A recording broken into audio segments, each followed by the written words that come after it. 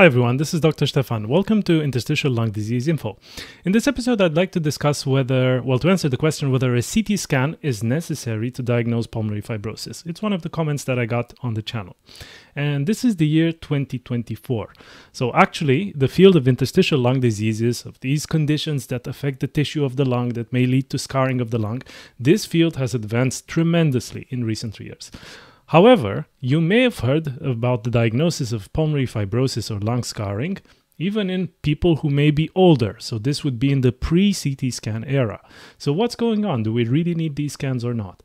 So basically, if we're trying to characterize the interstitial lung disease very, very precisely, as we should in 2024, we generally need a CT scan.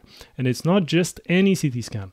We need something called a high-resolution chest CT scan, without contrast. So this is basically a protocol of scanning the chest. So when someone lies on the table that goes through the donut-shaped machine, that's the CT scanner, the radiologist needs to use a very specific acquisition protocol to get those images of your chest within the machine and the computer to be analyzed and looked at later. So what we're talking about high resolution, when we're saying high resolution CT scan, we're looking at images that are very, very close to each other. So the CT scan is a cross-sectional image of the chest. So basically we're seeing as if we're seeing slices through the chest, for lack of a better word. But the thing is, in a high-resolution scan, those slices are very, very close to each other, maybe 1 millimeter apart or something like that.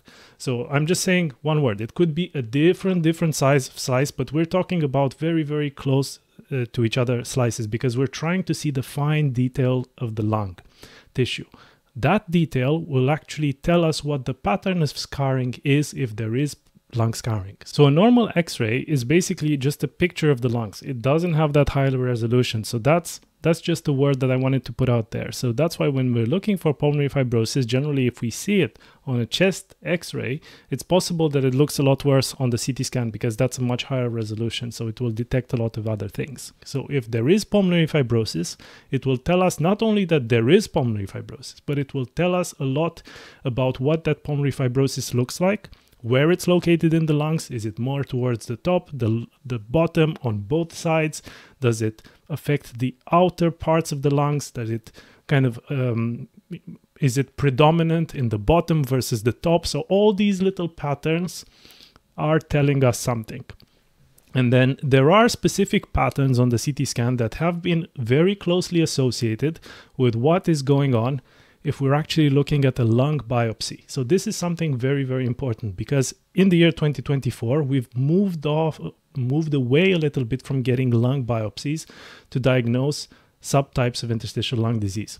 There is a role for lung biopsy in some cases which are disputable. We're not really sure how to classify them. The patient is really young. It may change the management of the case. That's when we may consider a lung biopsy. But for straightforward cases where we have specific patterns, for example, the UIP pattern, usual interstitial pneumonia pattern, if we see that on the chest CT scan, we can be fairly confident that that will be the pattern that will be on the pathology as well. And these terms can be quite confusing, but that just means in practical terms that that patient may not need to have a lung biopsy to have a very fairly confident diagnosis of idiopathic pulmonary fibrosis, for example, if the right clinical circumstances are there as well. So for example, the person is maybe in their 70s, they don't have any rheumatological disease that could explain the findings, no exposures to anything in the environment that may have triggered the problem in the lungs, things like that. So if we have the compatible imagery on the radiology, on the chest CT scan,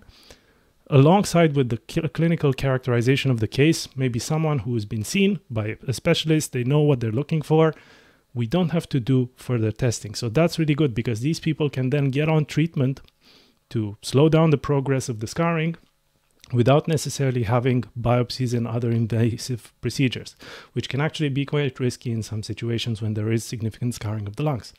So the CT scan is really useful. It can also tell us, for example, whether someone has a lot of inflammation. We say inflammation because there are some patterns of interstitial lung diseases that are associated with things that look not just like scars, but maybe there is some sort of a fluffy appearance of the lungs, for lack of a better term again, that might suggest inflammation. So we're thinking about maybe things like ground glass changes. You may read this on the report. So if we have extensive ground glass change, again, we may think that there may be a reaction, an inflammatory reaction, the immune system of that particular person reacting to something that's from the environment, or maybe in the context of an autoimmune, a rheumatological condition that's triggering the lung problem. So then we may want to treat with an anti-inflammatory drug or medication, such as corticosteroids, immunosuppressants in the first instance, or treat the underlying cause, the rheumatological condition, or maybe remove the exposure from the environment. Maybe it's birds, maybe it's, I don't know, moldy hay or anything like that, because that can actually stabilize the condition in many cases without the need of other treatments. And we may prevent progression to actual scarring, because the inflammation eventually, if it goes unchecked, it may lead to further scarring. So then it gives us a lot of information. So a CT scan done at this point in time with the evidence that we have available in the hands of a specialist, a good radiologist who knows what they're looking for, in the context of potentially a multidisciplinary team discussion where the pulmonologist sits down with the radiologist and they talk through the case, they may actually come up with a lot of things that may change the management of the case, whether treatment is necessary, whether that scarring that they see on the lungs looks like it may progress. They may make treatment decisions. They may suggest that you avoid a lung biopsy, for example, if that may be risky. So a lot of information can be gained from just looking at a good quality, high-resolution chest CT scan when diagnosing pulmonary fibrosis. Now, obviously, sometimes one CT scan is not enough. That's the other thing, because in some cases, we need to see whether the fibrosis is actually getting worse. If your symptoms have been very, very stable, things are not getting worse, but maybe your doctor suspects that the scarring, the way it looks like, may progress. They may recommend that you repeat the scan. So that's something that's not unusual, because we're trying to determine whether the scar tissue in the lung is getting worse despite your initial first-line therapy treatment, or just over time without therapy. Because if that's the case, again, you may be eligible for anti-scarring or anti-fibrotic medication to slow that process down and basically buy time. So that's really, really important. So we may have to do one scan, or maybe we may need to repeat the scans. Now, the caveat to all of this, and the nuance that comes with all of this, is that we need to be really, really mindful that we don't just do scans for the sake of doing scans, because they do carry a risk of in themselves, because we're getting a high dose of radiation when we're doing the scans. Now, scanners have improved a lot in recent years.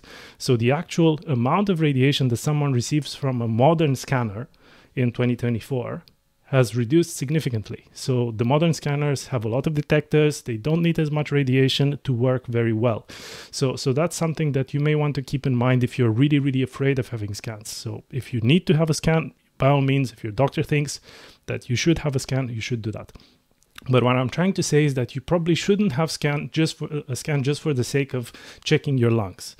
There are better ways to do that. I think the first thing would be to maybe go and check with your doctor whether there is a lung problem. So if you're worried about your lungs, about your lung health, go have a consultation with a pulmonologist. Have a discussion with them. Explain what your symptoms are. Maybe the doctor will listen to your chest, and if they hear certain sounds, for example, when they listen to your chest, they may be more inclined to do that scan, and it may be more helpful because they can correlate what they're listening when they're putting the stethoscope in your chest with what they see on the scan. So it's always useful to go to the doctor first and then do the tests, if that's possible. I know in some cases, in some countries, you can just go and get a scan done, but it's important that you know what type of scan to get.